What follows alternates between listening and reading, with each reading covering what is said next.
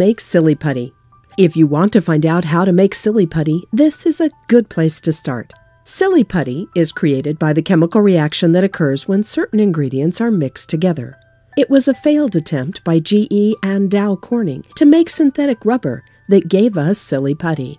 The material from the experiment didn't work out as a replacement for rubber because it wasn't hard or strong enough. However, a copywriter, Peter Hogston, saw its potential as a toy and bought the production rights from GE. He named it Silly Putty, marketed it, and the rest, as they say, is history. What makes Silly Putty wonderful is its adaptability to a wide range of applications as educational and entertainment material. Boys and girls of all ages like it, and it's fairly cheap. It can be manipulated to teach abstract concepts like numbers, shapes, letters, etc. It can keep young hands and minds that would otherwise run wild, quiet, and busy. Playing and learning with it engages many learning processes at the same time. Now we'll review the process of making Silly Putty. The material produced by this process is not exactly like commercial Silly Putty, which uses different chemicals and is copyrighted, but it is good enough for home use, will keep for some time, and you can always make a new batch. 1. Gather the things you will need.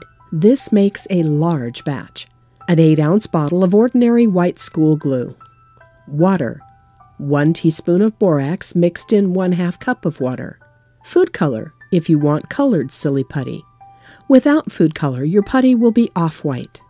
A container for mixing, plus a few smaller containers for each color of Silly Putty you want to make. A Ziploc bag, optional. 2. Pour the school glue into a non-porous container that is not used for food. The container should be big enough to accommodate all the ingredients. 3. Fill the glue bottle with water of the same amount as the glue.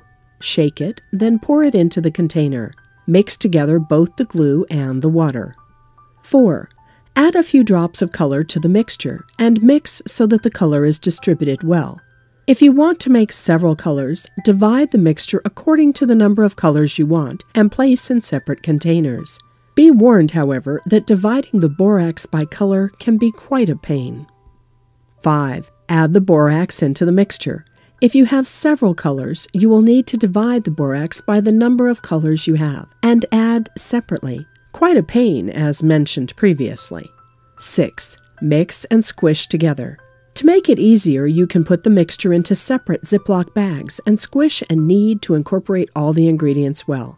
At this point, you can engage the help of your small helpers. They can start having fun with it. 7. When it starts to solidify, you can blot up the excess moisture with a paper towel or start using it.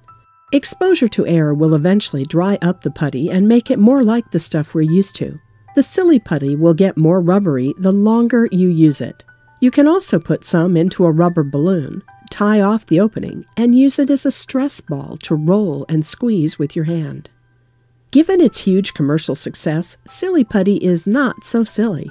Now that you know how to make Silly Putty, you don't have to spend money on it. That would just be silly.